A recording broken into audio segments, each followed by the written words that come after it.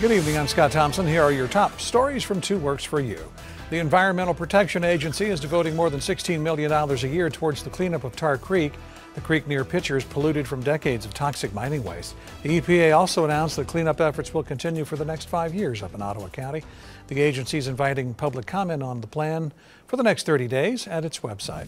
A bill that would create a new state watchdog agency to oversee spending and audit other agencies has cleared the Oklahoma Senate. Under the bill, the Legislative Office of Fiscal Transparency, it's called, could issue subpoenas to agencies, compelling them to produce documents or provide witness testimony.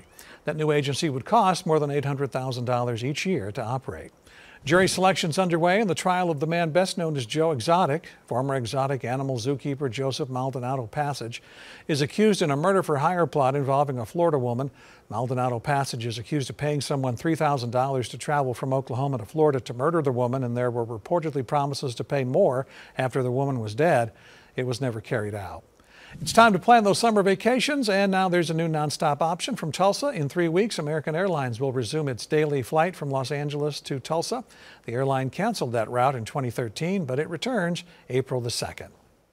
Good chance for rain and storms for our Wednesday morning. By afternoon, we're going to be at 70 degrees. A warm day, breezy day with southwest winds gusting at times to 40 to 50 miles per hour. So really warm Wednesday afternoon. We get rid of the rain. 50s and cooler for Thursday.